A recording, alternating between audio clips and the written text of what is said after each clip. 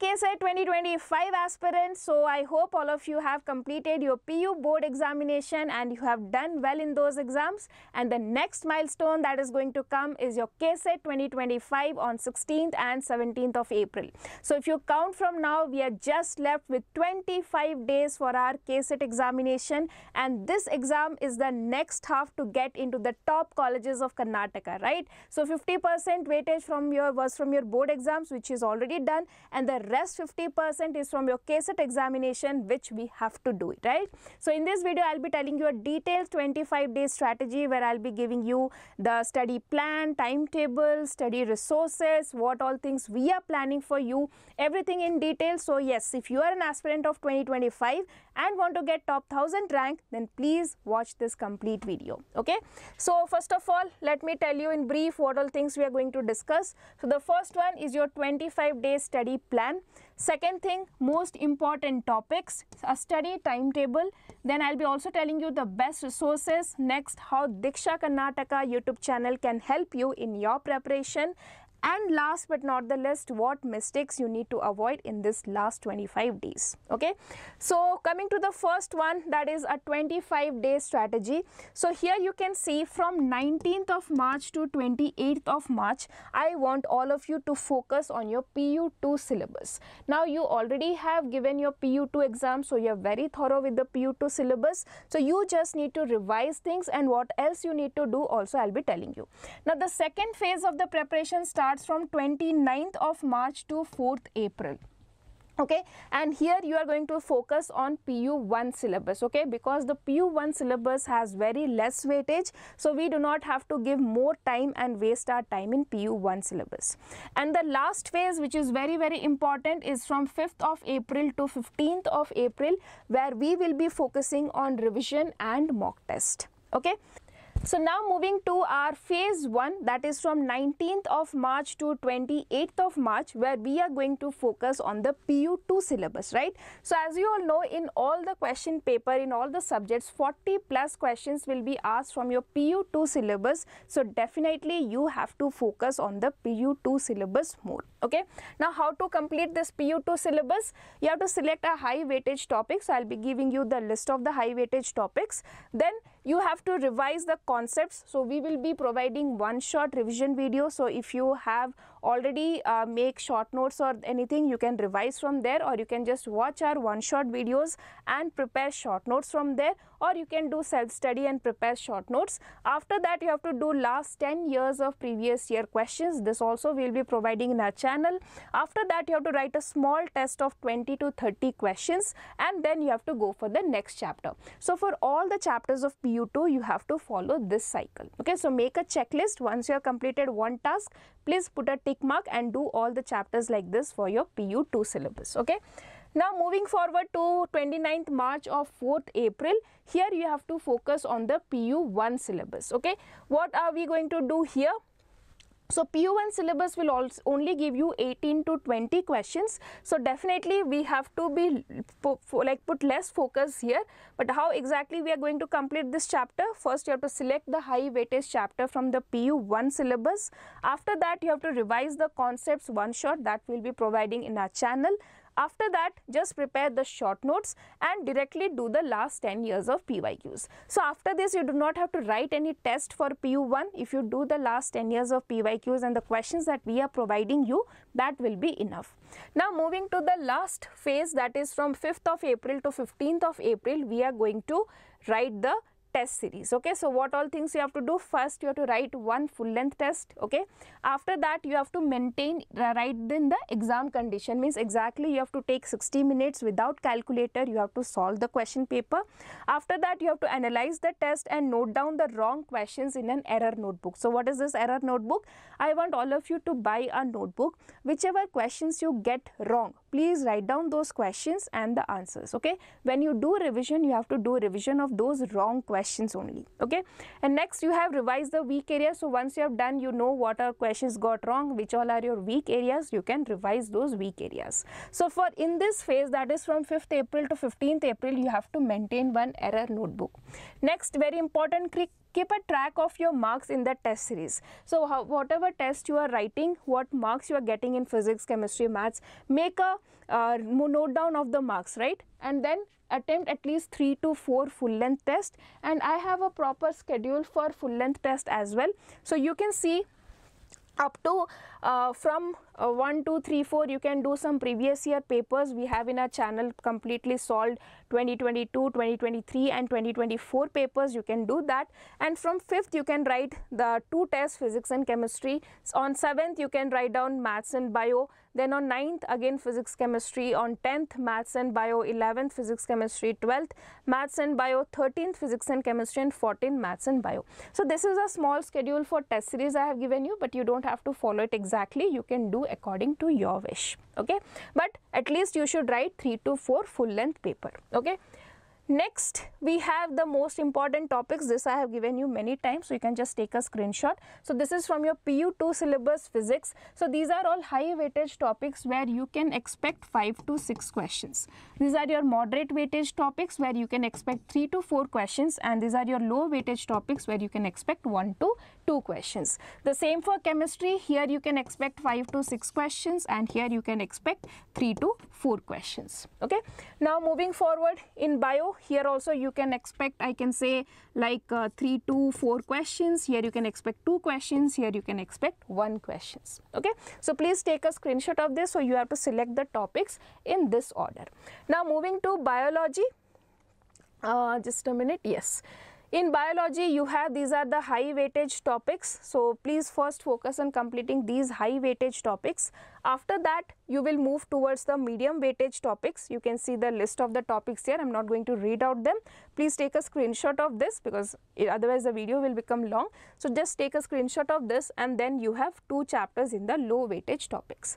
Next, moving forward to PU1 topic. So you can see here we have physics, sorry, this is your chemistry and maths PU1 syllabus. So you can see already, like, there are all the chapters you can just expect one question. So you can just select those chapters which are easy for you. Select 5 to 10 chapters and finish them. But especially system of particles and rotational motion has more weightage in physics. Similarly, chemical bonding, equilibrium, redox reactions, hydrocarbons, these are the topics which are having little more weightage. So if you are starting with PU1, just make sure that you do these most important topics. Similarly, talking in maths, you have relation function, sequence and series, and limits and derivatives are the most important topics. So try to finish them first. Okay. So we will be covering the entire PU1 and PU2 syllabus in our channel. So you can follow that. If you haven't subscribed the channel, please subscribe it. Now coming to biology syllabus, you can see high weightage topics. We have these 2 from PU1. Okay. Next, from PU medium weightage topics are given here, where you can expect, like here you can expect 1 questions from these chapters, and these are the low weightage topics where you can expect 0 to 1 question. Means some years some questions are asked somewhere, some years the questions are not asked from these chapters. Okay. So these are the low priority chapters. After that, we have a study timetable as well. So this is it's a completely customizable timetable, but I am giving you a small idea. You can start your day with 8 AM. From 8 AM to 10 AM, 2 hours you can just revise mathematics, do the most important chapters from mathematics. Then 11 AM to 1 PM you can study chemistry. Then 3 PM to 5 PM physics. You can alter the order according to your weakness and strength. 6:30 to 8 PM you can either, if you have bio, you can go for bio, or else you can do question practice. And 9:30 to 11:30 you can do simply question practice. Okay. So when you are doing this one, so try to revise the concepts, okay, and prepare short notes. Okay, so when you are studying, you have to revise the concepts and do short notes, and you can solve some PYQs as well. Okay. And here we will be giving you MCQ series, is starting top 30 question series we are giving you. So you can do that in this particular time. So here I will recommend you can do 2 subjects. Okay, 1 hour for each. And if you are not having biology, here you can do 1 subject. So 3 subject, or else at least 2 subject on alternative days you can do. Physics, chemistry one day, maths and bio on the next day. Okay. Next, moving forward, we have the study resources. So at this point of time, it is very, very important to refer to good, relevant and important resources than referring many non-relevant resources. So I'll be telling you three important thing. The first one, to master your concept, the only book that you require is your NCERT books. Okay, so just to revise the concept, and in NCERT you can solve NCERT exemplar questions. Okay, and from books you don't have to solve any questions because it is MCQ type, but any important concept you want to understand, you can revise here. Okay, next, for question practice or for previous year questions, which book you can follow? You can follow Deeksha publication. You can see in all the 4 subjects it is available, or this is another publication which I found, that is IBA. This also you can see previous year questions from 2006 to 2018 it is available, but if you are buying it, make sure that you are buying the latest edition. Okay, so KCET Deeksha publication 2024, that version is also available in the market. You can purchase this one for PYQs. If you do not have, do not worry, we will be making chapter wise PYQs video, so that will definitely help you. Next, coming to question practice. So if you see my cycle of completing a chapter, I told you first to make select a chapter, then to revise or prepare short notes, then do PYQs, and then question practice. So for question practice you can do NCERT exemplar and MTG book. If you have taken, you can take, there are lots of questions in this MTG book. You can just select any 20-30 questions and start solving them with a timer. Okay, so that is how you can do proper question practice. Okay, so these were the important resources, and next very important is mock test. So in mock test, the first one that is available is your we have from MTG Karnataka CET mock test, which includes 10 mock test papers. This is fine. Or else you have our Abhyas KCET 2025 test series. Okay, I'll be telling you the details about this one. So this is a test series which is available at just 1498. It is 1499 if you are taking the PU2 Success Blueprint test series, which is already expired now. So for a 1498 you will get this Abhyas KCET 2025 test series, which has 35 tests. 4 are absolutely free and 31 are the paid test. It includes both full length and part test. Okay, apart from this, detailed video solutions, chapter wise one shot revision videos, and last 5 years of KCET chapter wise insight also you will be getting. Okay, so these are the things that you'll be getting, and this is the best test series that is available. So if you want to booster your preparation, because already 1000+ students have taken and registered for this test series, so definitely they are ahead of you. So yes, if you are also want to get into top 1000 rank, best preparation, then you can take this. And remember, if you take our test series and get rank below 1000 rank, okay, then you can win prize up to 1 lakh. Okay, so this, remember, we have already discussed it many times. So you can easily get below 1000 rank and target 1 lakh rupees. Okay, fine. Next we have, what is Deeksha Karnataka YouTube channel doing for you? As you all know, this channel is completely dedicated for your KCET preparation, and we have started from last year. So yes, what all things we are planning for you, that is what I'm going to tell you. So we are going to relaunch our KCET Master Stroke series. So if you are following our channel from a long period of time, you know, before your board exams we have already started this KCET Master Stroke series, where we are giving you one-shot revision videos of all the chapters for both PU1 and PU2, right? So already we have completed for some chapters, whichever chapters of PU2 are remaining, and whichever chapters of PU1, the complete PU1 chapters will be done from here onwards. Okay, so that's the first thing we are doing.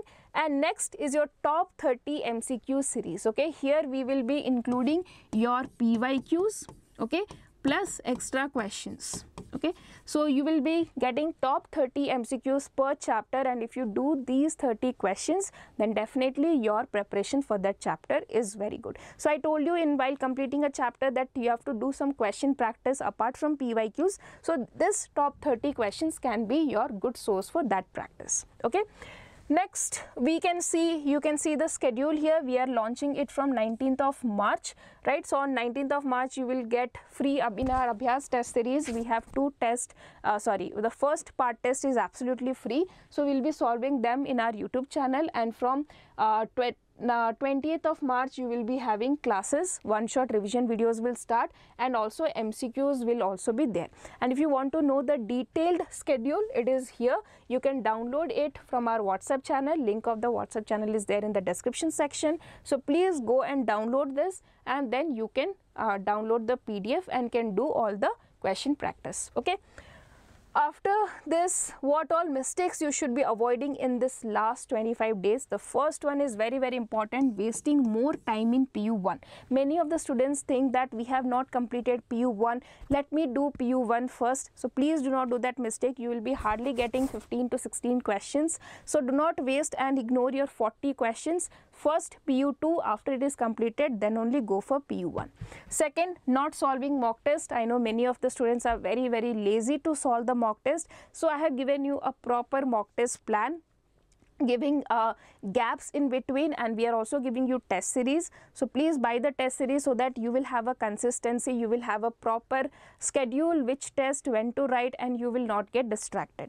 The third mistake, ignoring PYQs. So we often think that PYQs are something which is not needed, but PYQs are the ones where exactly the questions are also repeated sometimes, or the same concept questions are repeated. So please do not ignore PYQs. We will be solving in our channel. You also need to complete it, at least for the PU2 all chapters. Okay.